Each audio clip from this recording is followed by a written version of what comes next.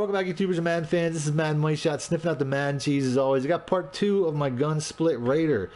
This one here is going to be a lot more gadget plays. The second I go to the screen, it shows essentially all of them with a couple more plays around, mixed in.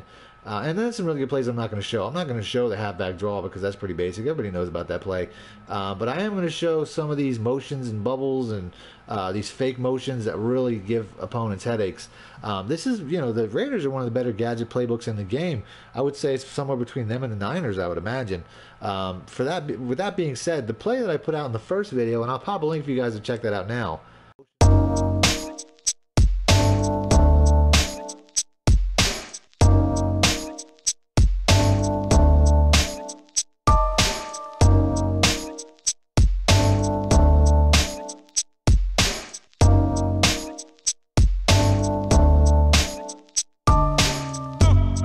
This X out and up is one of the glitchier routes, one of the glitchier deep routes in this game, to bomb it up and get just unbelievable touchdowns over and over and over. And the Raiders also have the other one. There's 2 routes in this game that I would say are like that, and the other one is the one, the post and cross, which is another video I already put out. So if you want a playbook that's got a lot of gadget plays, trick plays, as well as deep bombs, this is a really good playbook for that. So maybe I'll check it out more in the future. But this is part 2, and this is gonna be the last one. So if you do want to see more Raiders from me, do me a favor and hit the like button, and I will do that. Other than that, I'm gonna go ahead and I'm gonna get into the first play, the motion bubble screen, and then obviously these other plays play off of that. I'm gonna show you the way that I run all of them. So let's go ahead and let's pick that one first, the top one. Now, right at the gate, I picked the simplest one, but this is probably my least favorite, if that's fair to say. Not because it's not a good play, but because I think that, first I have a tight end running it. And if I flip the play, it doesn't change anything. I still got a tight end running it. So unless you have a really athletic tight end, which a lot of people do have, it's not as effective to me as some of the plays I put out where the running back is running it. With that being said, I got a fullback running it. I'm pretty sure Alawale is a really fast fullback, but I don't know how great a footage I'm going to get based off of that fact. So there's no audibles. You're just going to run it as is. You want to throw it the second the play is run. Like, you want to just throw it right before, as soon as you get the ball, hike it out. The reason for that is if you wait, and I'll show you the bad way to run it. If you wait, he sits, loses all of his acceleration. You still, it's still possible to run it that way, but the user will probably get there in time.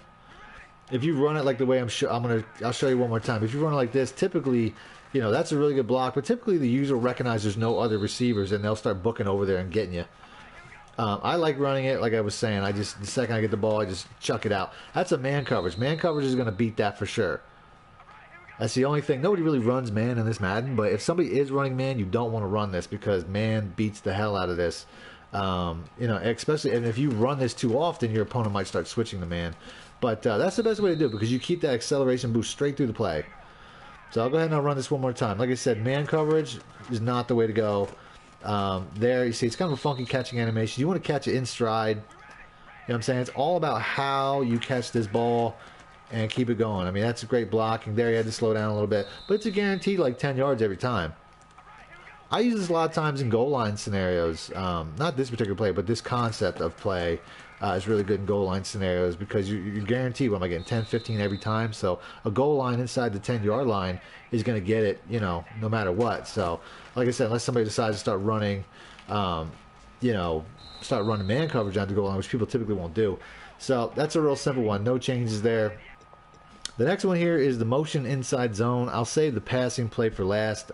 This is basically just an inside zone with a fake motion. Obviously, I showed the motion bubble screen first because you want to use that to an extent. You want to set up these plays. These all 3 plays are meant to work together. You want to show your hand with the motion bubble screen. Then once they start paying attention to that, worrying about that, you'll notice they start, cheating over to that side to take that away. They use them with a linebacker. Maybe they'll make some audible to the defensive end or outside linebacker to foul that in a man or something. Once they start paying attention to that, you hit them with this inside run, and it'll make it that much more effective. So we'll go ahead and we'll pick that, and then we'll go nickel, random nickel. So, this is not going to have the same effect as it would in a game, but like I said, if you see this motion, the user might take off out of the middle of the field, and it's going to give you a huge blocking advantage right at the center. I only get about 5 or 6 there. But this is, this is just an inside zone. I'm not gonna say this is gonna bust big touchdowns. Giant hole there though. I want to get a couple of good runs though. I mean, I know I'm going against a top-notch defense. It was either this or pick the Denver Broncos. I could have picked this team, the Broncos, or the Chargers, because I always try to stay in division, and I don't want to just get like too cheesy and just go against the worst defense. I mean, you can see I'm getting at least 5 every time. I'm not sure if this guy motioning out messes with the computer's play rack, but you're definitely getting some good lanes. I mean, the offensive line's setting up beautifully. They're doing way better on the run block than they do on the pass block, as they get about 10. So I'm going to go ahead and move on after that. Got a couple more plays to show. I'm not sure if they'll all make the YouTube video or not, though. But the last one is the motion PA doubles post. This is a very good pass play. I like this one a lot. So let's go ahead and let's pick that. I messed around with the idea of, in this play in particular, I'm not really sure what's the better route to throw to, Crabtree's or Holton's. They're both very good. Alawale's still really good too. And this particular play is kind of more like bait than anything. But this is a play. I like to put the only adjustment I like to make is I like to put the running back here into one of these. You can also put him into one of these. I mean, this is a what is this? A curl. That's basically just to hold the user defender. If the user defender drops back, then I typically you could throw it to as a check down. Like I said, an out route's also pretty good, but he's kind of going in the same direction as Alawale, so I really don't like to do that too much. But I also like to put, if it's a cover 3 Cooper, I like to put him in a modified out route, which is like a deeper version. But I also find that his route's pretty good just as is against cover 2s specifically. So, I'm going to run the play essentially just like it's designed. I think sometimes that Crabtree and a slant's pretty good, but I can't really make too many adjustments. Like I said, the only thing I like is Murray. There's not a lot of checkdowns, so putting Murray in one of these is probably my favorite way to make a check down. But like I said, you can continue to throw it to Alawale, but you see the cover 2, he drops down right away. If it's a cover 2, you really got two concepts here. Cover 2, you're playing R1 against Cooper, Alawale versus Cooper. If the quarterback drops down in cover 2, it's going to make Cooper open. If he drops back to Cooper, it leaves Alawale open. Now this looks like a cover 3, so like I said, my cover 3 adjustment would be to put him in an out route, and now you're going to see how he's just essentially, that's just a cover 3 beater all day. So that's going to be open every time. I forgot to mention Murray's play action. You don't want that. That can mess everything up. So here we see a cover 3 again. It's really my choice if I want to try to hit that running back or just take the sure money cover 3 beater, which is Cooper. I find that Holton's a really good cover 3 beater and a cover 2. I mean, Holton's route's a really good route overall. He just finds the hole in space, and you just got to come back to the ball properly, and you'll catch it a lot of times. Yeah, if it's a cover 3, I mean, Cooper's going to be the quick read, and Holton's going to be a little bit of a later read. So it's up to you if you want to try to go for the big play. If they're sending pressure, though, you might want to get rid of it quick.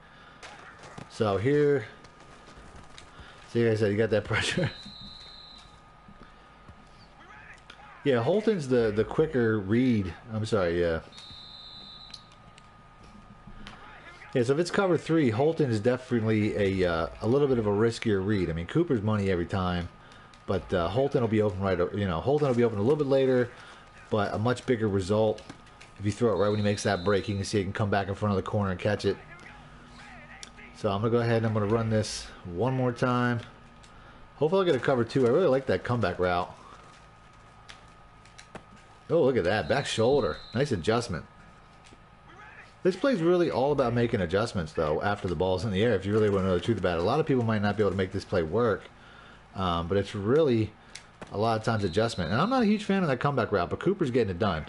This is one of the few comeback routes that I actually endorsed. If you look at my videos, I don't think I've ever said that a comeback route is the way to go, except for this play. I think that it works really well in this concept. I might try to institute it in my plays more going forward, but that's it. I'm going to go ahead and move on from this play now. Like I said, I'm not going to show the draw, but the draw is a really good option. If somebody's sending a lot of heat, the draw a lot of times will open up in the middle of the field, especially if they're sending outside heat. That's one of the things that people forget. These outside blitzes are very vulnerable to up the middle runs like draw plays, especially if they're loading outside. So that's something to pay attention to. The halfback cross buck is not a very good play. And the last play that I would show would be the PA tight end slide. I'll go ahead and I'll pick that. And then we'll go, random nickel again one more time. This play here, you know, you can run it just like it is. It's a pretty good play. I think that if you motion out Alawale, they kind of, you know, I like the look of it, but they kind of run too close together. You know, I would like to get another guy over on Crabtree's side, but there's just not really a route. There's just not a good complementary route over there. I do find that sometimes moving Crabtree over is a good play. It's a nice, you know, but in this scenario, you would definitely want to cancel the play action.